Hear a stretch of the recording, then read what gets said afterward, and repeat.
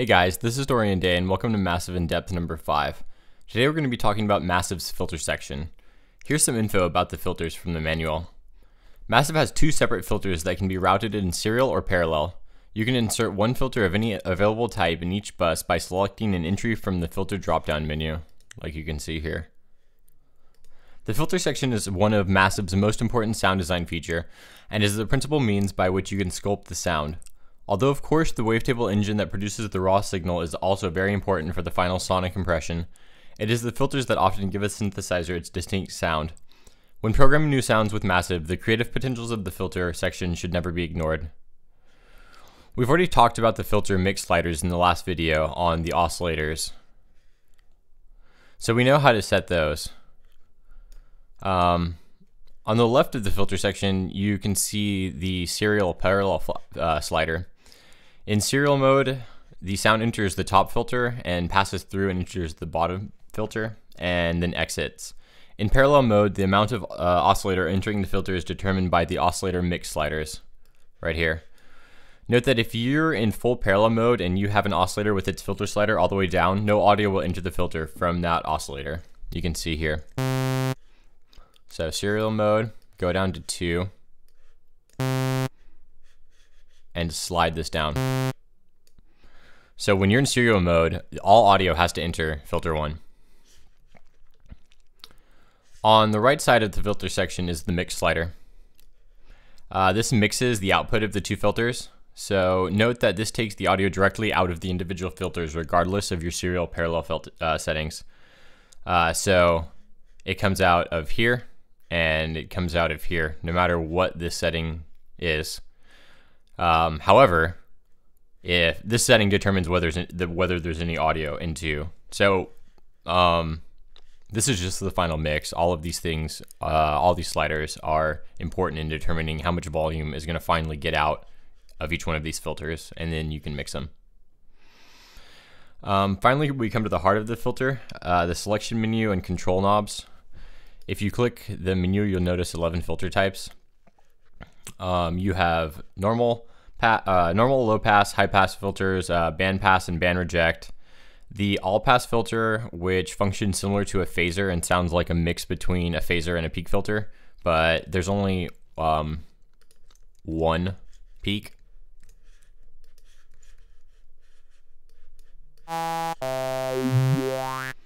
In fact, the way a phaser is constructed is by a bank of all-pass filters. You have like 8 of them. It's however many stages you have is how many all-pass filters you have. So this is like having a single stage of a phaser.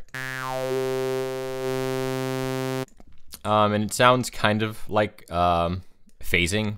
It sounds like a mixture between a peak filter and like a rejection filter. It's the best way I can describe it. There is a double notch filter, which is basically 2 of these.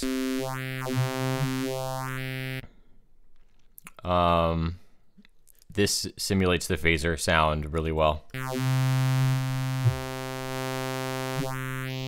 I'm not 100% sure, but I suspect that this was Zed's best friend on a lot of tracks, but definitely not his signature basses. Mostly the old stuff.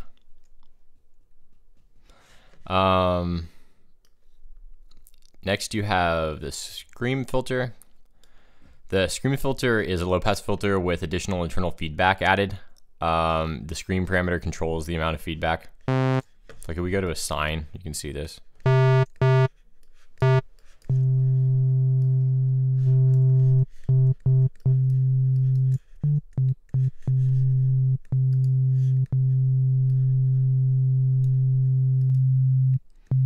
I mean, already you can see it adding the harmonics when I turn it on,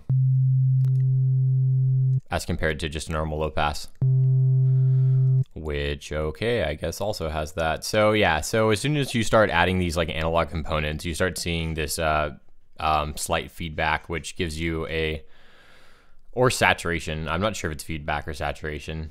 Probably saturation, considering we discussed how the amps derive.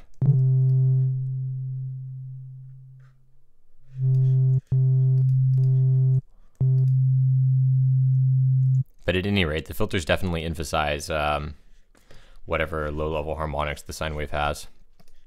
So going back to the scream.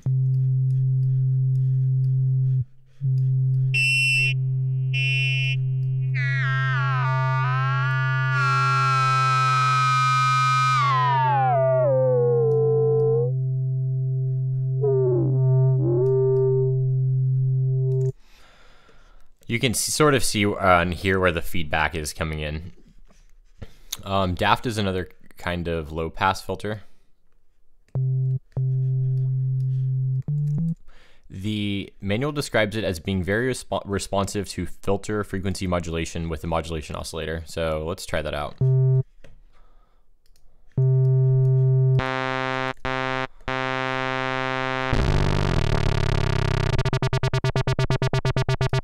Let's try just a normal low pass. Back to the Daft.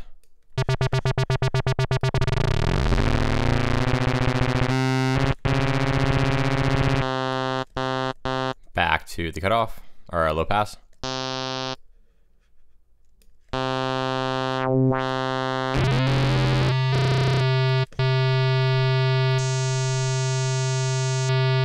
Yeah, I don't know about that. Some of the things that the manual says about massive are kind of pretty weak statements. Comb filtering. It's a comb filter with internal low pass dampening of the feedback path so that you don't get craziness or too much craziness. Sounds similar to flanging and has pitch control.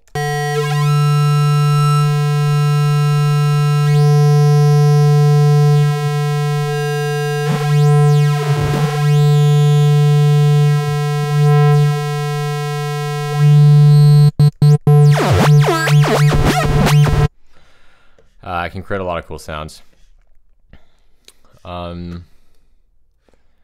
Finally, we have an acid filter. I actually don't remember reading about that in the manual.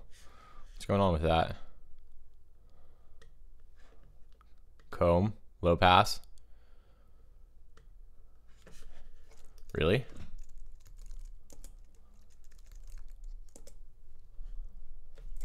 The word acid is not in the massive manual at all. So maybe it was added in a different version, and they never updated the manual. I don't know.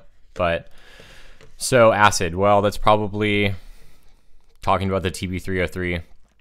TB303 was special because it had basically the interaction of the resonance on the filter with its post-saturation created that gnarly growling sound. So that's my guess, is that this is a filter with some kind of high quality resonance, perhaps analog modeling resonance, and then some kind of post-saturation.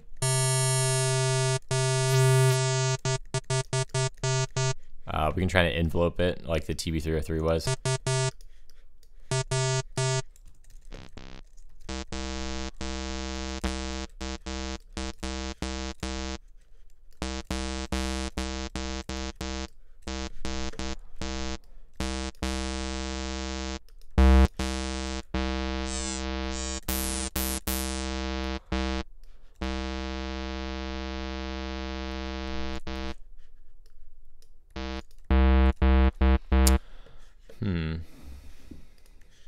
Okay, good. I turned off the modulation.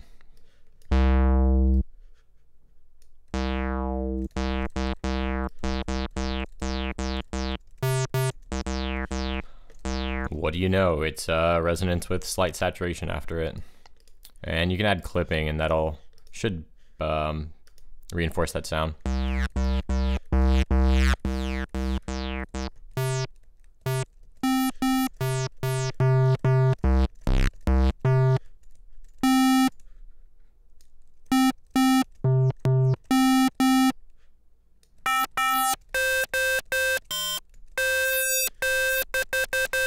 Honestly, Massive's clipper is pretty hit or miss, but it's probably because I'm on a square wave, like an idiot.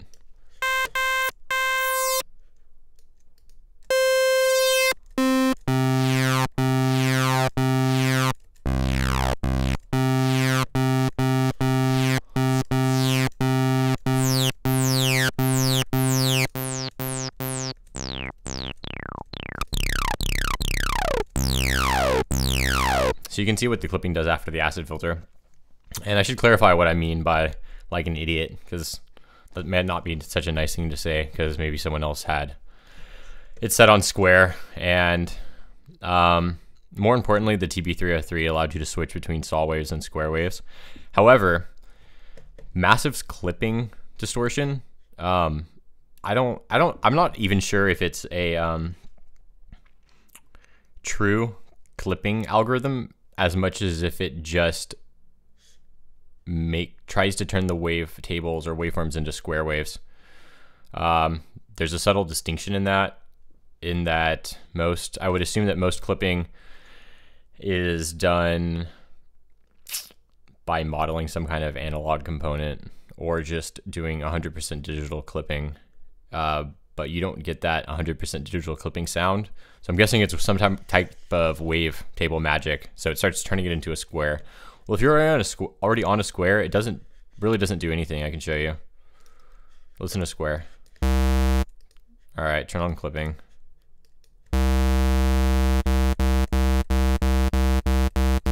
I mean, it does like nothing to the sound. And if I turn this to a saw wave,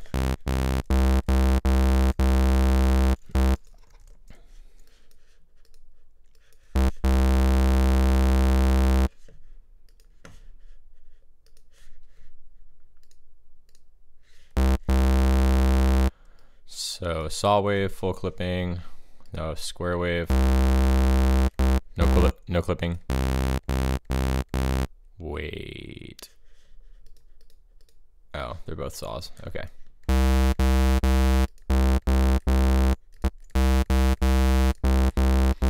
They're pretty similar. I tried EQing them. You can get pretty close. So you can sort of mimic each of them. Not going to try and go through that. But the takeaway here is that Massive's clipper doesn't do anything on square waves, and it probably shouldn't if you think about it. But you know, I mean, if you run a square wave through another kind of clipper, usually you'll get just more noise.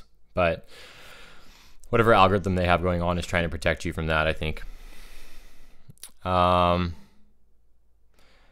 So finally, the manual states that all the filters except the bandpass are very sensitive regarding their input level. Honestly, I cannot tell that. I haven't really noticed that the filters responding to volume. I don't know. I guess I'm just not advanced enough at it, but I've tried. I'd noticed it in other synthesizers really well, but not so much. Like maybe with clip, we'll try one experiment. So we have a saw.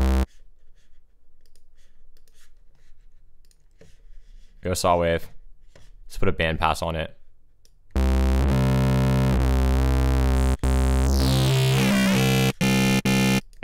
So without clipping, it sounds like this. Now let's lower the volume of the oscillator.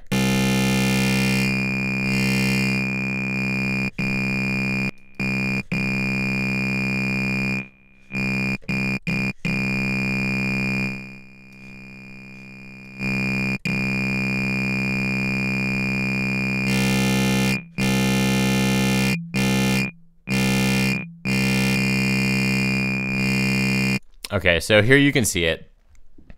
I don't really know how to describe what's going on in this situation here, but you can see that this is almost at the bottom, but it's still really loud and you can hear all the volume. And the tone doesn't change as I slide this. Okay, I'm a liar, it does. Yeah, once again, you can sort of see how turning the knob changes how much distortion there is, but I'm not sure if this is a result of the bandpass filter or the clipper or what. Maybe this is a good example. So, I don't know. Volume matters. I guess that's the point here. Volume matters. I guess that's what they're describing. I always thought it was the distortion. Perhaps it's the filters.